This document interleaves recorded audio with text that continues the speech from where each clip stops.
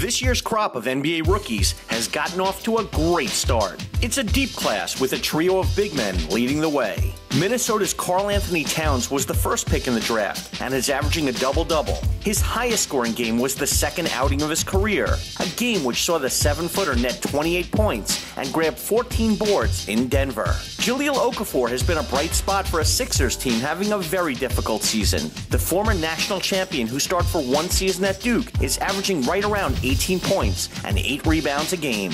And Kristaps Porzingis has taken the Big Apple by storm. On Saturday, the 7'3" rookie from Latvia had 24 points, 14 rebounds, and 7 blocks in a 5-point win in Houston. The NBA season isn't a month old yet, but already it's evident that the big men who are selected at the top of the draft have shown significant potential and may just carry the torch for years to come.